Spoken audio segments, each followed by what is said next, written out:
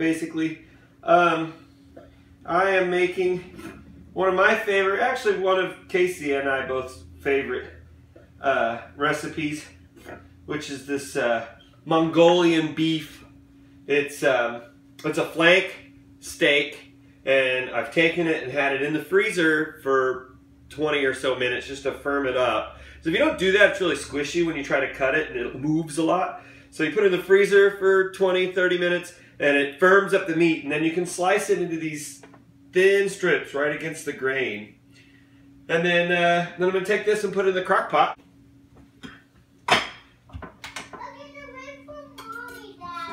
But first, I put it into a Ziploc with a couple tablespoons of cornstarch while I get the some of the other ingredients put in the crock pot. It's basically the sauce that it's going to sit in.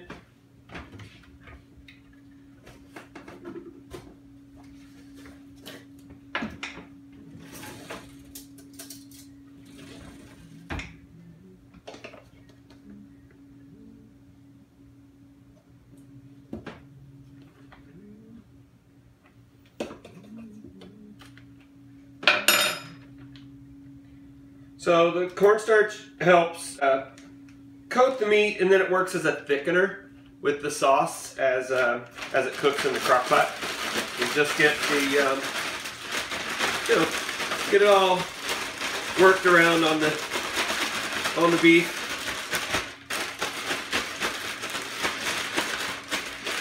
And then let it sit while we get the other ingredients put together. Well, the first thing to add to the crock pot is like 2 tablespoons of olive oil. I think I have like a half a tablespoon left in this. Didn't realize I was that.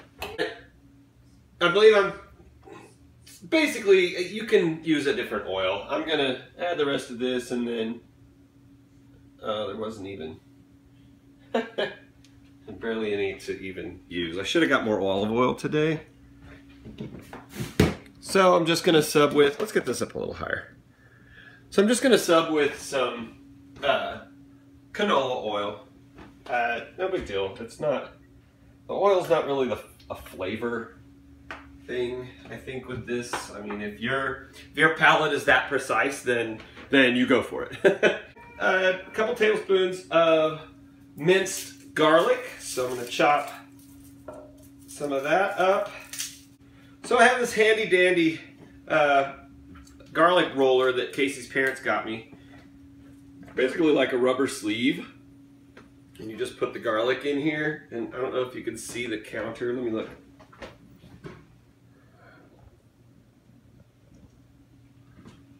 There we go. Anyway, you stick the garlic inside the tube. You press and roll. And out comes this really great chunk of garlic, and all the husk is gone.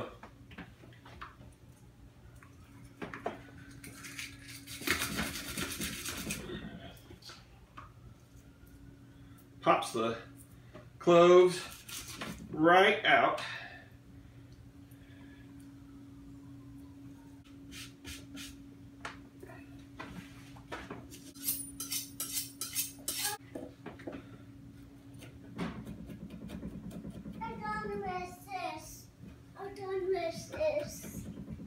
Okay, take it off. Okay, I'll show it in a class.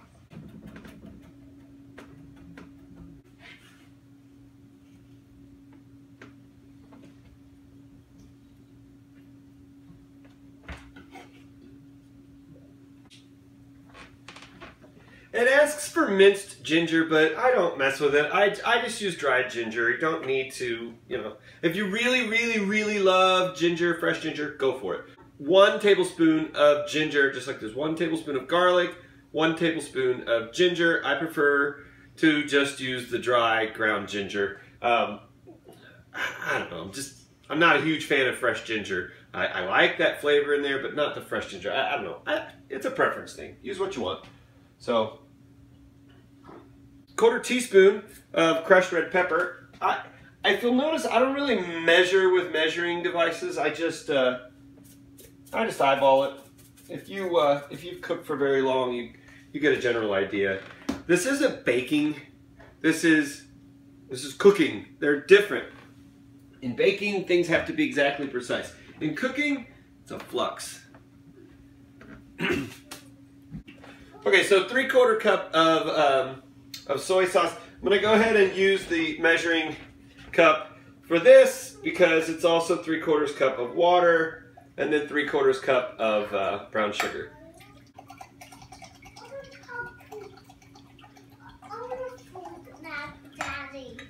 Okay.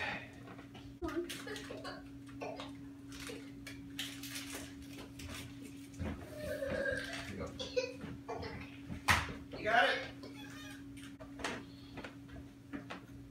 So 3/4 cup of the soy sauce, then another 3/4 cup of water, and then 3/4 cup of brown sugar. What did I do with my soy sauce lid? There it is.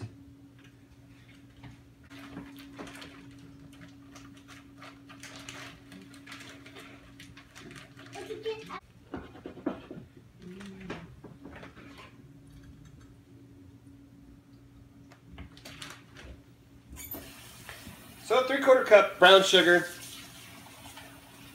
Many of you that actually cook know this trick, which is keeping your brown sugar in a sealed container. It just doesn't work well enough keeping it in the bag and trying to tie it shut. Air still gets in there.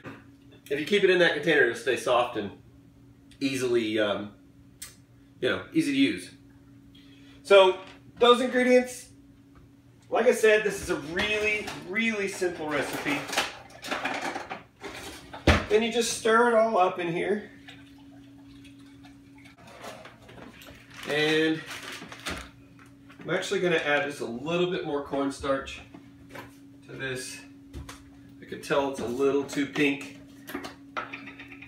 I want it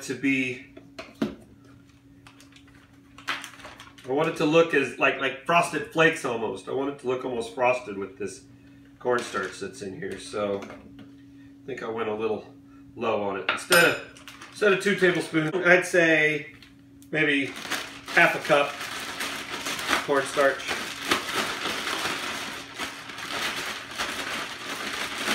Now I want to be honest, this is not my recipe. I got this recipe off of Facebook, and it was one of those the ones that end with tasty, but God, it's seriously one of the best recipes I've ever gotten from one of those things, and I do those things all the time.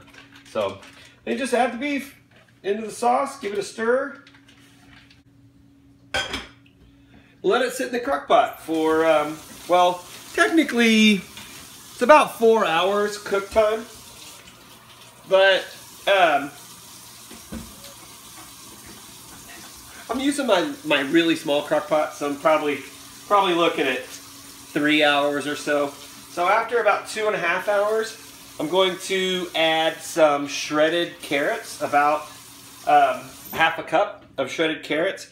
And in the meantime, I'm going to also cut up a red bell pepper. Now the original recipe doesn't call for the red bell pepper, but Casey really likes it in there, so I think it's a great additive to the recipe.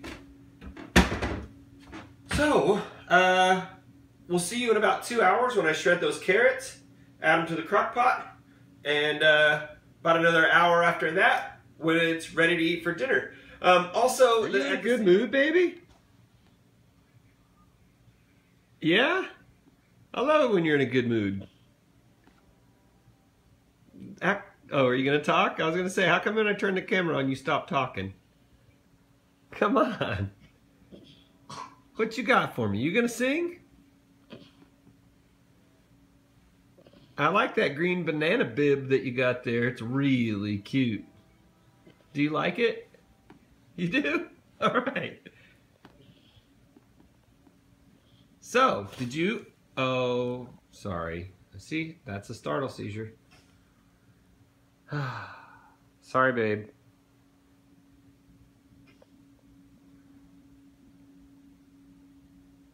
Are you back? Sorry. See, just typical conversation, but it surprised her with a different tone. Hey, can you tell me if you had a really good day at school today? They said you did a little bit of sleeping, but that you worked really hard while you were awake. That's good news. That's good news. Did you like going to school today? Was it fun? All right. They said you went to music class too. Did you go to music class? Yeah. Oh my goodness. Wrong pipe. All right. Oh my goodness. Got it? All right, sit up. Arms up.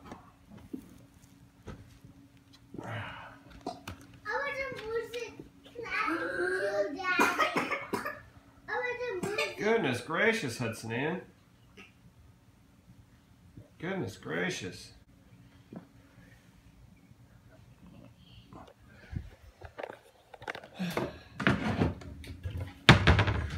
Okay, enough time has gone by. It's about an hour before the meat is done. And so now it's time to add the carrots and start the rice in the rice cooker.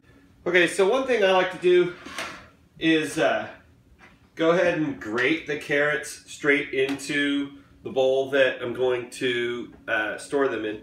And to keep that bowl from sliding around, I just wet a towel for the bowl to sit on. And that keeps the bowl from sliding around. It says a cup, but I actually did less beef than the recipe called for, about a third less. So I'm just going to do a half a cup of shredded carrots. I just buy the baby carrots. Casey likes to munch on them, and that way I don't have to skin the carrots. I just go straight to grate them. Of course, I end up with these little tips left because I don't want to take my fingers off with the grater. All right, and that's probably a little more than half a cup. But like I said, I don't measure everything. So shredded carrots.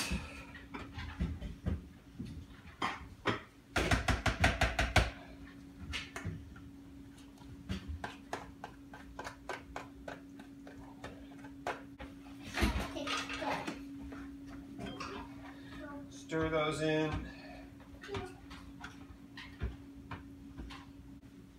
And then the red bell pepper.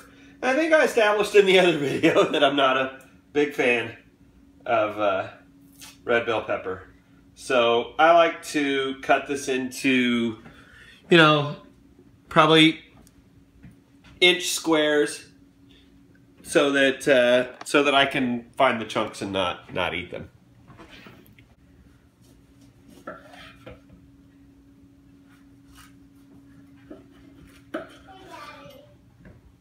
Hey, Dominic. Cooking, baby.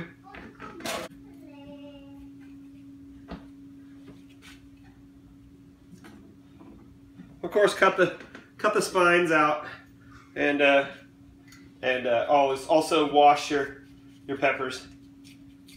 I always cut the spines out and knock the seeds out when I wash them. So I always slice it first, then I wash my long pieces, and then I cut it into small pieces.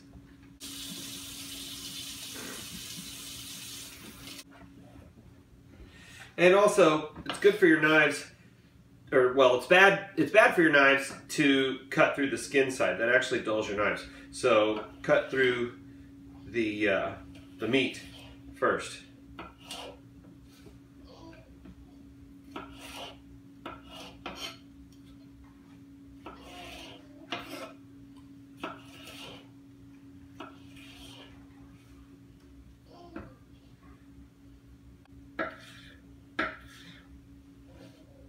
I call this the Chinese chop. It reminds me of the chunks of peppers that you get at the Chinese restaurants in their different dishes. And Chinese chop makes it easy to pick up and transfer into the pot. So I'm going to give this one more nice stir, get those peppers worked down into the sauce.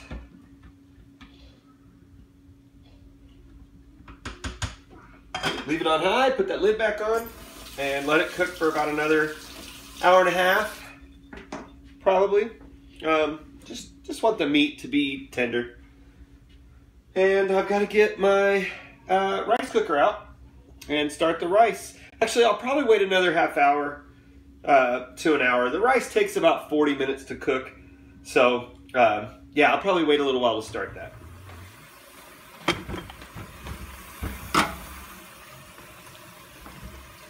Okay, we're getting there. We've got about another 45 minutes or so.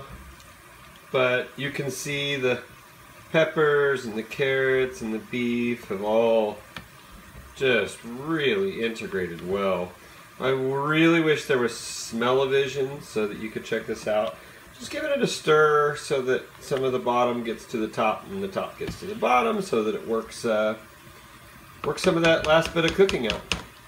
But looking good, right? So let me flip it around. And I like to put a little bit of sesame seeds over it. And then, like I said, I don't dig the peppers. So there's peppers in that one for Casey. And then garnish with some green onion. And there's a fork for Casey. Let's see what you think, babe.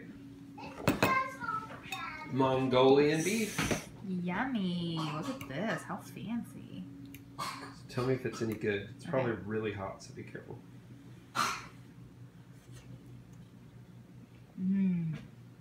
That's really good, babe. Yeah? It's like...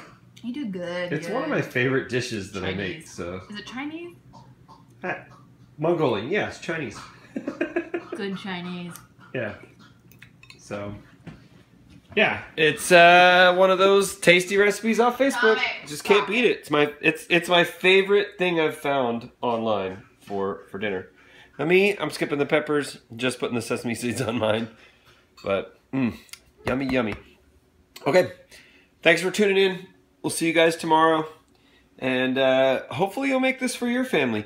If you do, please send me a comment. Put a comment down there and say, you know, I made this for my family and it was delicious. Or send me a comment that says, you know, I tried to make this and I screwed it up. Or one that says, I made it and my family hated it. Anyway, just send me a comment. Let me know if you dug it. If you didn't, you know, oh well, we love it. So, see you tomorrow.